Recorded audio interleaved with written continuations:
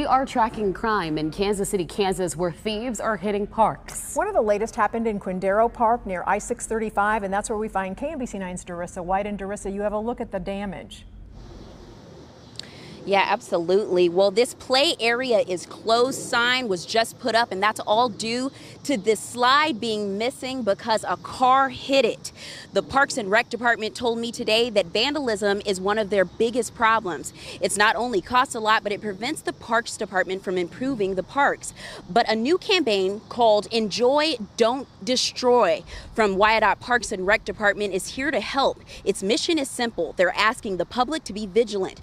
This all comes after a string of vandalism cases. This includes spray painting walls, benches, and other playground equipment, and even arson at the 56 parks. The Wyandotte County Sheriff says they're cracking down on vandalism, but they need your help. If you see something, say something.